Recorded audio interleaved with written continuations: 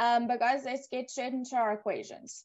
All right, so what we're having a look at today, just in case you didn't see the lesson touch, is we're sort of starting our recap of this section. So if you are new, again, don't panic, because we're sort of going to go through everything that we've spoken about so far in equations. Okay, now guys, the really important thing with equations is that if you look at something like example 1, all of you could immediately tell me that x is 8. There's not really any working out that you need to do. When your equation is quite simple, especially like this one, you can look at it and you can tell me what the answer is. This is called solving by inspection. Looking at it, seeing what the relationship between your values is, and then giving an answer. What we need to bear in mind is that as equations and as these questions become more and more complex, we need to start showing our working out in the correct way. And what we need to remember when it comes to equations, very, very importantly, we need to remember that we need to use opposites, or what we sometimes call inverse operations. So I call it inverse operations. Some of your textbooks will use inverse operations or something in that sort of wheelhouse, but that is the basic #1 golden rule of solving an equation. Inverse operations tells us that if we want to solve an equation, we need to use the opposite operation of what the question originally started with. So if we have a look at this first example, again, probably all of you could look at it and immediately tell me the answer, but if we are going to apply inverse operations, remember our goal is always to solve for the unknown. So our goal here is to get x alone. Now, often what will be the case is the first thing that we want to deal with is anything being added or subtracted. So first deal with what added or subtracted to the term with x in it. I'm going to say containing the variable because remember, yes, we 9 times out of 10 solve for x, but x isn't the only variable that we use. Sorry, it sounds like someone is maybe in my house, it shouldn't be, but I think we're fine. Containing the variable. So if we have a look at this first example, what we don't want, or what we want to first deal with, is this +2. In order for us to do that, again, inverse operations, which tells us that we would actually need to subtract 2 on both sides. Now, that's not an exponent, grade 8, please remember that. I'm just going to write this above here. We are subtracting 2 because +2 minus 2 gets rid of the 2 on the left-hand side. And so what we end up with on the left is just an x. But on the right-hand side, we have got 10 minus 2. Why minus 2? Well, because I took that +2 and I made it join the constant on the right-hand side. And in order to do that, I had to use an inverse operation. The inverse was the opposite of what it originally was. The opposite of +2 is -2. And so we get our solution of x is equal to 8. So yes, very easy starting point. But again, it's not going to be this easy all the time. And so we need to understand the basics of inverse operations before we start stepping it up. So if we now have a look at something a little bit more challenging, if we look at question 2, I'll make this small in a second, you guys can screenshot the first question now. If we now have a look at something like question 2, like Nero's put there on the chat, a good rule of thumb is that if we keep all of our x's on the left and all of the numbers or the constants on the right, we should be okay when solving our equations. Now, again, this has to involve inverse operations. So exactly, we're going to keep the letters or put the letters on, on the left. So when I say the letters, I mean the variable terms or the terms with variables in it.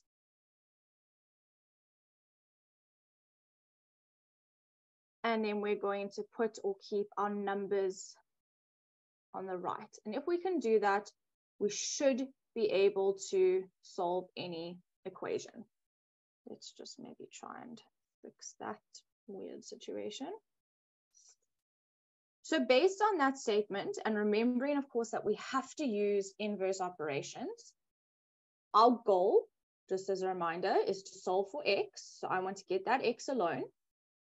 As I've said in this first example, we always want to try and deal with what's being added or subtracted first. And in this case, this is going to essentially follow or deal with putting my variables on the left and the numbers on the right. So what we want to do is we want to deal with this +4, and essentially we want to get rid of it. To do that, we have to use the inverse, which is -4. +4 minus 4 gives us 0. But if I'm going to subtract 4 on the left, I have to subtract 4 on the right. And so we are left with 6x on the left-hand side, which is exactly what we said we wanted to do, and 22 minus 4 on the right-hand side. Again, exactly what we said we wanted to do. If we just neaten up the right, we can very easily subtract 4 from 22. That gives us 18.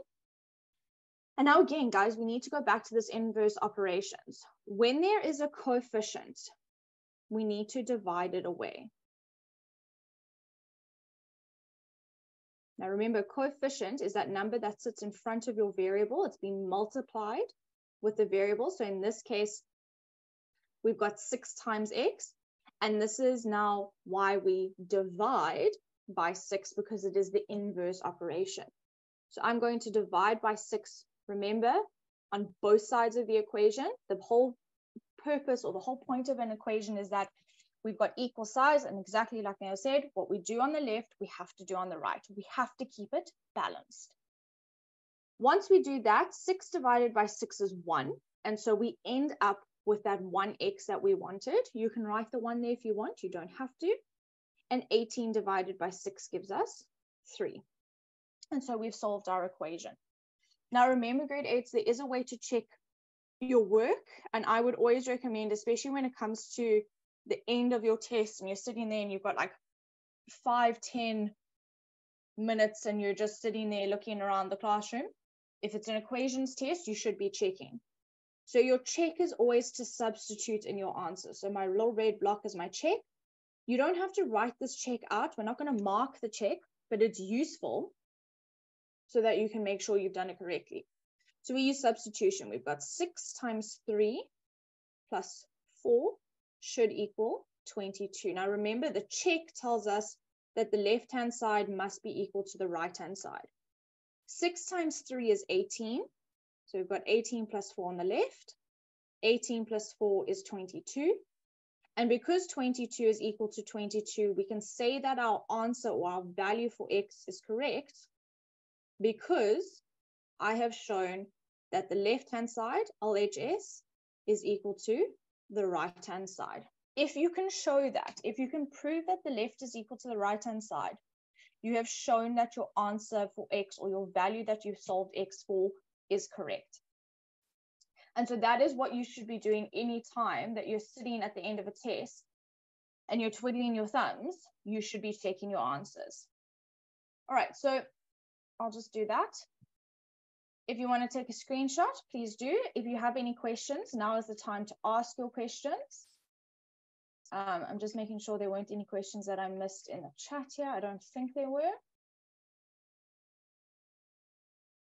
Right, so Morgan, yes, we only divide when there is a number in front of our x, when we have a coefficient. If there's no coefficient and we've just got x, so like in the first one, we didn't have to divide by anything because the coefficient was 1. That's exactly what we want. We want 1x. So I don't have to in that case. But if there is a number, then we do need to divide it away. Okay, so guys, I'm assuming no questions because there's no hands up. So we're going to move on to the next one. Oh, there we go. Is it teeny or tiny? Hi, ma'am, it's Tiny. Tiny, perfect. What's up? Ma'am, I was asking, what if we get like our answer as a fraction? Okay, that's fine. Sometimes our answers are a fraction. And what I would suggest you do, especially when you do get a fraction, is to do the check. Now, in this case, I would use a calculator. I wouldn't try and like do the fraction check without a calculator. You don't have to show the check, so just use the calculator and make sure that your left is equal to the right. But a fraction is fine, and you're going to find as you start to move up into grade 9, 10, 11, 12, we're often going to have fraction answers. Okay, thank you, ma'am. Pleasure. Okay, so guys, really important question there. Fractions are fine. We don't often give you fractions in grade 8, but that's not to say we can't. So it is fine, but remember to check your answers. Okay. So yes, exactly, Bahang, we keep the fraction. If through our check the answer is correct, that's fine. Mamelo?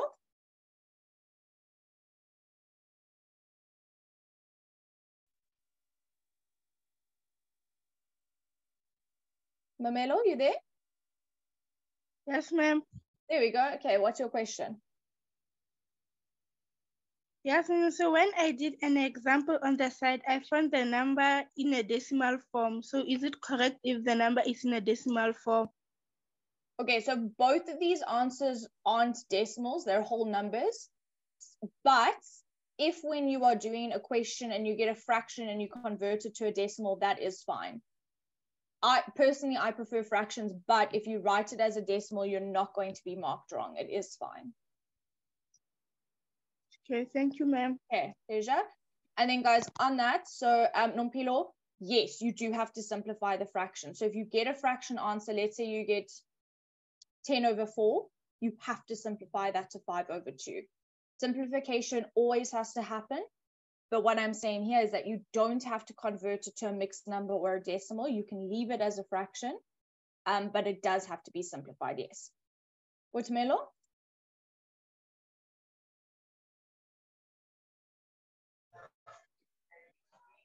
Hello. Hi. So, ma'am, can we use the equation? Sorry, say that again. Can we use the equation? What do you mean, can we use the equation? Which equation? The variable and the constant. So in our equation, we are having to work with your variable and your constant. We have to then use the opposite operations in order to solve for our unknown. So we are going to have to use all of them. We just have to use them correctly with the opposite operations. Okay.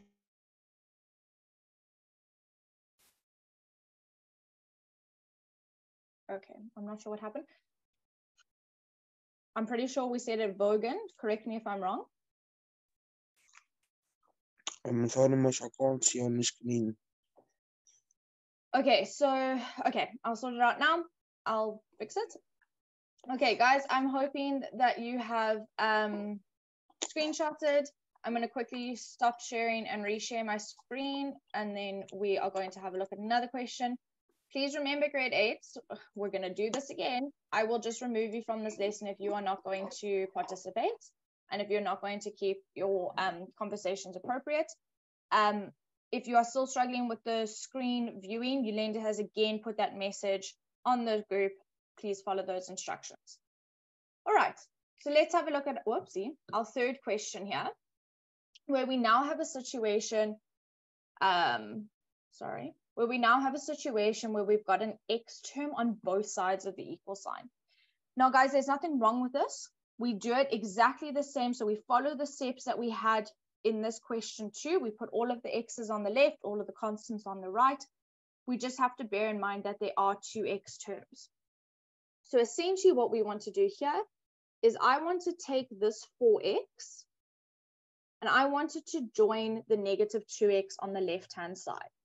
Now remember, in order to do that, you have to use inverse or opposite operations. This initially was a plus 4x, which means that to bring it over the equal sign or to make it join the negative 2x on the left, it has to become minus 4x. Because what that does is it cancels out the 4x on the right, but it reintroduces it on the left-hand side. What we also want to do is, remember, we want the constants or the numbers to be on the right-hand side. So that 12 we want to bring to the right-hand side. And again, to do that, I use inverse operations. It was plus 12. To bring it over the equal sign, it becomes minus. So what we have is minus 2x that stayed there on the left-hand side. I didn't do anything with it. Minus 4x. And now because we brought that positive 12 over to the right, we've got minus 12. So what I'm doing here, just to refresh everyone's memory, is I am putting all my x terms on the left using inverse operations or opposite operations. And I'm putting all my constants on the right, again, using inverse operations. Okay. If I look at the left, I can add and subtract those terms because they are like terms. Minus 2x minus 4x is a negative 6x. And that is equal to negative 12. And then exactly as we said earlier, guys, when you have got a coefficient, so a number in front of your x, what you want to do is you want to divide by that coefficient on both sides. Negative 6 divided by negative 6 essentially leaves you with just that 1. And so we've just got x, which we're wanting to solve for.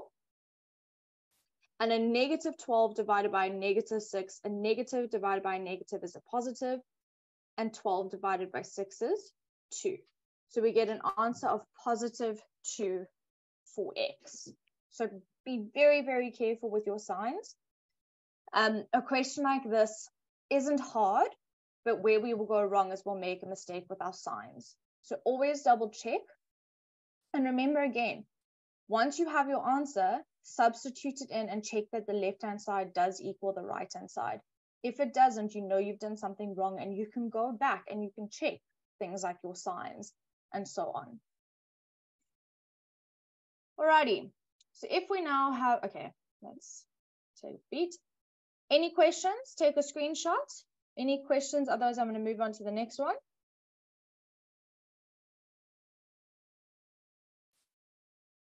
Voicemail.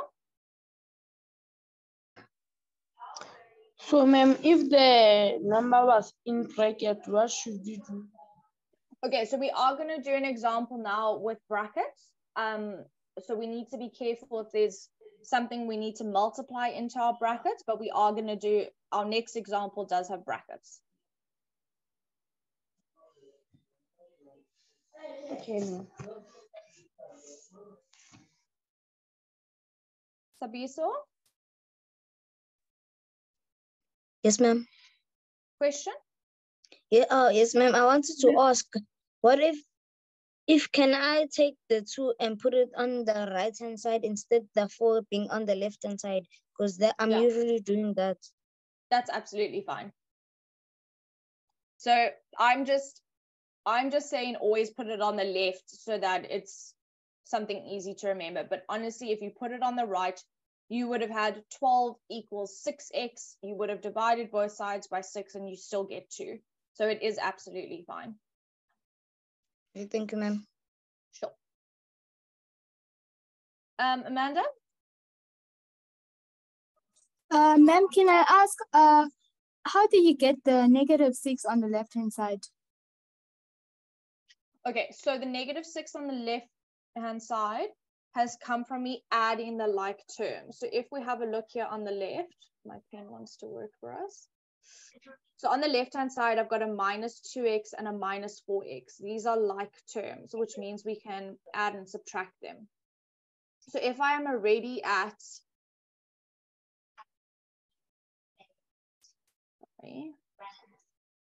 That's correct. so if I'm already here at negative 2x and I want to subtract another 4x, that takes me to negative 6. And so that's why I end up with negative 6x. Okay, thank you, ma'am. Good. So guys, like terms, that's really, really important.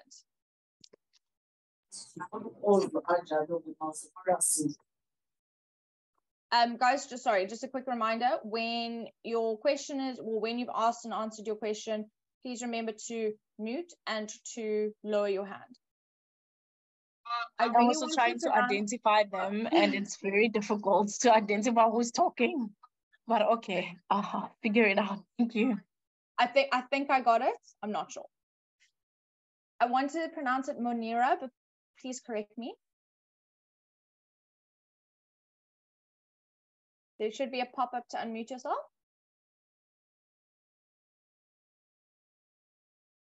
You haven't unmuted yourself. You just need to push the pop-up to unmute. You're still on mute. There we go. Ma'am, I wanted to ask by question 3, how did you get to x equals 2?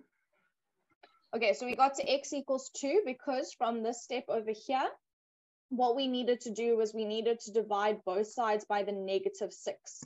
So that's what I did on both sides of my equation. And now remember, if you've got a -12 divided by a -6, a negative divided by negative is a positive, and 12 divided by 6 is 2. So that gave me my answer of +2 when I divided away the coefficient. Thank you, ma'am. There we go. Atlahang? Ma'am. Yeah. Ma'am, I want to ask, ma'am, how did it get to -2x minus 4x? So remember, what we wanted to do there was we wanted to take this 4x term and bring it over the equal sign to join the -2x. When positive 4x moves sides on the equation or swaps which side it's on, the sign needs to change. So it went from a positive 4x to a -4x on the left. So, ma'am, would it have been right if I said -4x plus 12?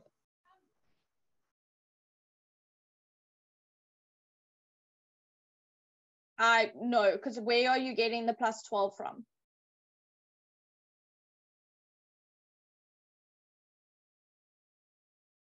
The only way you could have rewritten that whole situation is if you hadn't brought the 12 over yet, and if you had said -2x minus 4x plus 12 is equal to 0, and then you brought the 12 over. That would be the only way you could have a 12 with a -4x. Okay. Okay, guys, please put your questions in the chat. Unfortunately, we just don't have time to ask all the questions. So please put your questions in the chat and we will help you. I'm going to take another couple. And again, it's fine if you're putting the x terms on the right-hand side or the left. It makes no difference. Okay, it's just get you the same thing. Sinyane? No? Okay. All right. So grade 8, please just a reminder. Obviously, I want to answer all of your questions, but unfortunately, we just don't have time to answer everyone's questions. So this is why I always tell you to put your questions in on the chat so that we can help you there and then. If you still are confused, that is when you should be raising your hands when I ask you to raise your hands. But otherwise, your questions should be going on the chat immediately. Okay. Yes. And I'll be here also to help. Exactly. Alrighty. So if we now have a look at question 4, so going in terms of what now happens when we've got brackets. Here we've got 2 times x plus 2 is equal to x plus 2. So again, we need to bear in mind what's happening here. And in the second we have got a bracket and there's distribution, we need to deal with that. Okay. So if you think of an equation, we want to essentially simplify it down to x equals. And so if simplification is really important in this process, that means we do have to distribute our 2 into our bracket. Now remember, distribution means multiplication. So we've got 2 times x, which gives us 2x, and 2 times positive 2, which gives us 4. So we must distribute. If there is distribution, we must distribute before we do anything else. Once we've distributed, we can follow all of our same steps as we usually were. So what I'm going to do is I'm going to take this x term and I'm going to bring it to join the 2x. I'm also then going to take my positive 4 and bring it to join the positive 2. So if we go to all of that with our inverse operations, the x is going to become minus x, so 2x minus x. And the positive 4, when I bring it over, is going to become negative 4, so 2 minus 4. 2x minus x, remember these are like terms, gives me 1x, or just x. And 2 minus 4 is negative 2. So really important, guys, when you have brackets or when you've got distribution, we need to deal with that first before we start stressing about anything else. So just quickly on the chat, yes, other methods are fine. Okay, please remember that there's often more than one way to do it, and that's okay. If you've done it or learned it slightly differently, that's fine. Nompilo, it's a tough question to answer because actually what we're doing is we're almost applying BODMAS in the opposite direction. So that's why if we go back up to this very first question I said here, I said to you the first thing that we always deal with is what we add or subtract. That is not BODMAS. BODMAS tells us to deal with anything that we are multiplying or dividing first. But when we're solving equations, because we're now going in the opposite direction to get back to what x was, we almost do BODMAS a little bit differently. But then we get questions like this where we actually have to do the distribution first before we start dealing with addition, subtraction, anything else. So there's a couple sort of ones like this where you need to remember that distribution has to happen first. And I suppose in that case, yes, apply your BODMAS if there's distribution. But once you've distributed and done all of that stuff, essentially we do BODMAS backwards. We start with what's been added or subtracted, and then we deal with what's been multiplied or divided. I know it seems quite confusing, but if you remember to distribute first and then follow all the rest of our inverse operation rules, you'll be fine. Guys, I have added them. Please, let's focus. 2x minus x. If you've got 2 x's and you take 1 x away, you've got 1 x left. So yes, I have subtracted them correctly. No, we are not adding them. Why are we not adding them? Well, because x is positive initially. When it comes over, it must become minus. So it becomes negative. And so we've got 2x minus x. Remember your inverse operations. We are getting negative 2 because once again, inverse operations, this positive 4 is coming over to join the 2, but it has to become negative. Hence, it's negative 4. 2 minus 4, negative 2. Okay, so inverse operations, grade 8, so that is what you need to remember. So all of those people who've asked questions, I hope they've all been answered.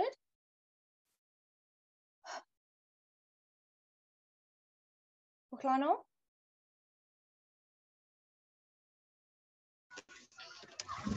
Hi, ma'am. Hi. Ma'am, don't we add the 4 plus the 2?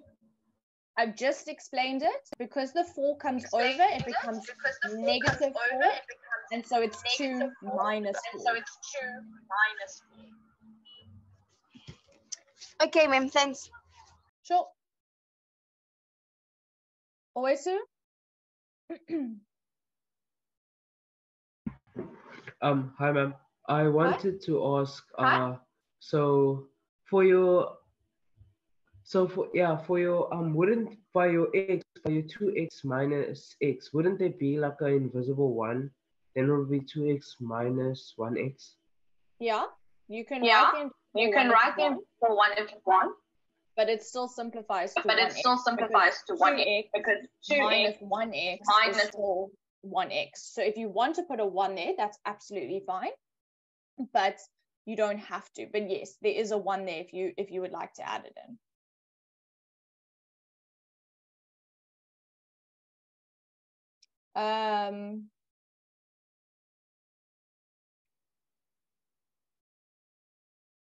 Okay, I'm hoping we all got that. Okay, guys, I'm not joking. You know already from last week. I will remove you. Bye-bye. It was nice knowing you. Right, so if we go now to question 5. So once again, we've got distribution here. We have to do distribution first. Now, in this case, there's a fair amount of distribution, and this is actually going to go back to what Aweti said now. If you look at the left-hand side, let's start with the left-hand side. And what I want you guys to see here, what I want you to remember rather, is that whenever there's a minus sign in front of a bracket, remember that there is that invisible 1 in front of the bracket. And so what that means is this -1 needs to be distributed into this bracket. Also remember that this minus sign separates my term. So this 1 is a term all by itself. And then we've got the -1 times the bracket as our second term. Remember, if you go back to algebra, so like algebraic expressions, we deal with terms, and terms are really, really important. And so that's why it's so important that we remember that we've got the -1 in front of the bracket that we are going to distribute. If we move over to the right-hand side, this is a little easier because it's quite clear that we need to distribute the 2 into our bracket. So again, this is what we do first. We do the distribution. Now, because this 1 is a term by itself, I'm going to leave it as 1 for now. I'm not dealing with it just yet. I will, but not yet. The first thing I'm going to deal with is the distribution. So I've got -1 times positive 3x, which gives me negative 3x, and -1 times positive 4, which gives me negative 4. On the right-hand side, 2 times 4x is 8x, and 2 times -6 is negative 12. So again, always do your distribution first, and then you can start doing your inverse operations. Okay, now guys, what I want you to notice as well, especially when there's distribution, what you're going to find is that often you've got lots of terms on one or both sides of your equation.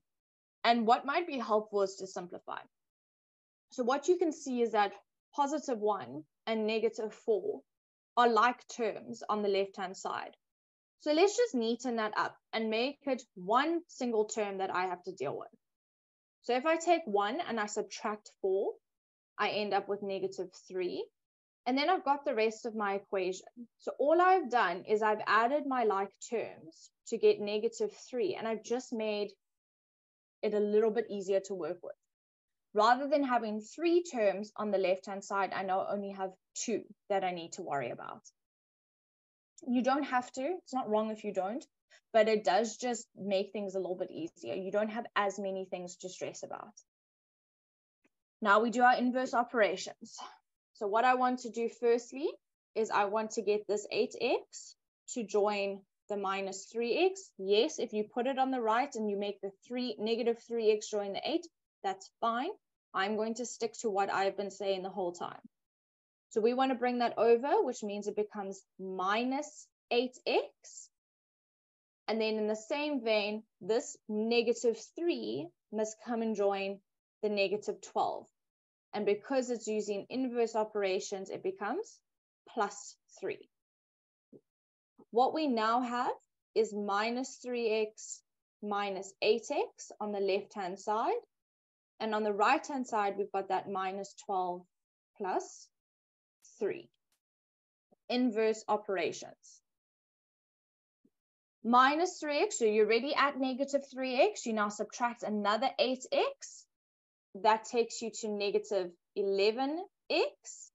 And then on the right, -12 plus 3 is equal to -9. Now this goes back to the question of, do we ever get fractions? Yes. If we now have a look here, we can clearly see that we've got a coefficient. And remember, I said that we always divide away the coefficient. So I'm going to divide by -11 to get x alone. But if I divide by -11 on the left, I must do that on the right as well. A negative divided by a negative is a positive. And so x is equal to +9/11. And so guys, again, fractions are absolutely fine. There's nothing wrong with fractions. We don't really like fractions, but there's nothing wrong with them. Okay, so there's a question of how did we lose the 1? So if we go back up here, I'm just going to get a different color highlighter. This 1 we lost through simplification. 1 minus 4. So if you think you've got 1 and you subtract 4, we end up with a negative 3. So all I did was I simplified my terms so that I wasn't working with more terms than I needed to be. You don't have to. It does make life a little bit easier though. So the 1 got lost because I simplified. So I didn't just ignore it. I said 1 minus 4, and that's simplified to negative 3. Again, grade 8, it is fine if you do it differently. I'm not saying that it's wrong, but if you are not getting the same answer as me, then yes, it's wrong. But if you do it differently and you're getting the same answer and you're mathematically doing things properly, that is absolutely fine. Right. Take your screenshots. If you have any questions, now is the time to raise your hand and ask.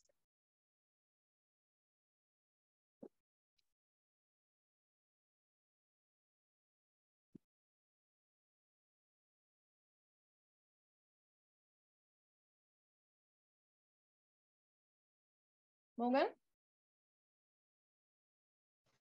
Hi, ma'am. Hi. Can I please ask, by the starting of the question, you took 1 and brought it down. Mm-hmm. Why didn't you solve it by the starting of the question? Okay, so remember this 1 right at the start. So let's grab a highlighter here. This 1 right in the beginning is a term all by itself. It's not having anything distributed. It's not being multiplied, divided, nothing. It's just 1. And so I bring it down because I'm only going to deal with it once I've done the distribution. So you could see once I'd done these 2 distributions on the left and the right, that was when I added my like terms. So because that 1 is sitting all by itself as a single term, we will deal with it once we've done the distribution. And only then can we start adding it or subtracting it where it needs to be added or subtracted. Yes, ma'am. Okay. All right, so guys, that's a really important question that Morgan just asked. It's a separate term. So deal with your distribution first and then everything else. But if it is a separate term by itself and there's no distribution, division, nothing like that, then you just leave it there until you are ready to add or subtract it once your distribution is done. Yes, it is a must to divide. Remember, your goal is to get x alone. So right at this step, you haven't solved for x. You've got a negative 11x there. That's not x. You have to divide by negative 11 in order to get x alone. Mange, I haven't said minus 3 minus 8 is 12. I've said minus 3x minus 8x is 11x. Those are my like terms.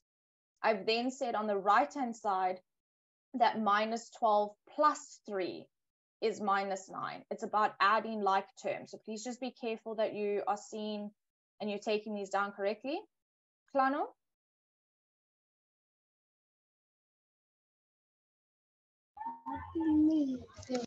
Ma'am? Yeah. Ma'am? Yeah? What's your question? Don't you simplify the fraction? That is as simple as it can get. There's nothing that can divide into 9 and 11 to factorize. Okay, so I hope that makes sense. Yes, if you need to if you need to simplify, you must, but that can't be simplified any further. Right, there was a question of can I check it because it's fractions? I would say do this on a calculator, but if we just do it very quickly, 1 minus 3 times 9 over 11 plus 4. There's a lot of brackets going on here, but it doesn't matter. 4 times 9 over 11 minus 6. So 1 minus 3 times 9 over 11 is 27 over 11. 27 plus 4 is equal to 2 times 4 times 9 over 11, 36 over 11. Sorry, I'm trying to do this in my head. And then we've obviously got to do all of those multiplications and additions and all of that fun stuff. So if we say, just get a proper calculator here. if we say 27 over 11 plus 4, we get a fraction of 71 over 11. So 1 minus 71 over 11 is equal to 36 over 11 minus 6 gives us negative 30 over 11. So 2 times negative 30 over 11. 1 minus 71 over 11 on the left-hand side is negative 60 over 11. 2 times negative 30 over 11 is negative 60 over 11. The left is equal to the right. My answer is correct. So guys, this is what I'm saying now. I wouldn't do a check like I've just done it. Firstly, because you could see that even like being comfortable with fractions, it wasn't the easiest thing in the world. Just do it on a calculator quickly and make sure the left is equal to the right. All right, let's do one more. And then, yes, guys, it is poll day today. It's not a quiz day. So just remember that. Let's have a look. Sorry. Right, let's have a look at the second example, well, example 2, the first one. And here, guys, we've got a fraction. So what we need to remember is that inverse operation, or the opposite operation of a fraction, so division, is multiplication. So if we think about this fraction, this is saying x is being divided by 4. And according to our rules of solving equations, we need to do the opposite. So we need to do the opposite of dividing by 4, which would be timesing by 4. So I would times the left-hand side by 4, because that will essentially get me x alone. But I also then need to times the right-hand side by 4. And so that gives me that x is equal to 20. Now, again, you probably could have looked at that and you could have told me that x is equal to 20 through inspection. But when things start getting a bit trickier, that's when we need to be careful. Right, I'll come back to this in a second. So let's have a look at something like this example where it is a little bit harder and where it's not as easy as just looking at it and getting an answer. So again, if we think about what this is saying 2x plus 3, that whole expression, that's why I put it in brackets, is being divided by 3. We don't want that division by 3. We want to get rid of that. So the opposite, or the inverse operation, is to times by 3. So I will times by 3 on the left to get rid of my fraction, but I need to do exactly the same thing on the right-hand side. There we go. On the left, remember, I got rid of the fraction by timesing by 3. So I just have the 2x plus 3, but now on the right, I've multiplied 11 by 3. So I end up with 33. That has dealt with the fraction. Keep doing your inverse operations. I want to take this 3 and I wanted to join the positive 33. It was plus 3, so it must be minus 3 now. So we've got 2x is equal to 33 minus 3, which we know gives us 30. And then again, we see that we've got a coefficient here. Well, let's deal with that. We don't want the coefficient, so we need to divide both sides by 2 to get x alone. And so we get that x is equal to 15. So guys, when there is a fraction, what we need to remember is that we don't want a fraction. We want x all by itself. And so we're going to have to somehow deal with that denominator. To deal with the denominator, we use multiplication, because the inverse of division is multiplication. Okay, so just quickly, there was a question of why we times by 4 in this first one. There isn't a 4 below, so just be careful. When you say x over 4 times 4, which is technically 4 over 1, x times 4 is 4x, 4 times 1 is 4, and then if you simplify this, 4 divided by 4 is 1. So you are left with an x here. That is why these 4s are cancelling. It is so that you get x all by itself. Okay, so just be careful. We're not introducing a 4 randomly. There is a reason that I'm multiplying by 4. It's to cancel the denominator. All right, I'm just going to go back here so you guys can screenshot.